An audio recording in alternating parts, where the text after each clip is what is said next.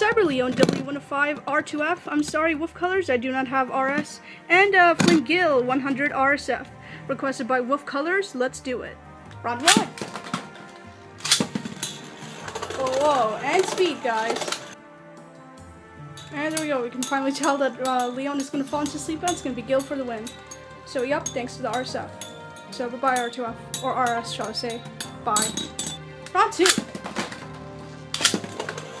Whoa, nice. So close to stadium out. Come on. Successful cloud pattern. Slightly. And speed.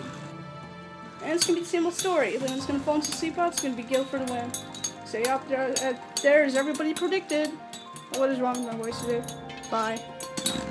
That's the final round, guys. And speed, guys. Attacking on the forefront, but it won't do any good for Leone, and it's going to be Gill for the win because of the RSF. Sorry if I keep on repeating this many times, but still. There you go. No matter how many times Leone attacks, it's going to be the same old story, just as we all predicted, and Leone goes down. Goodbye, Kyoya.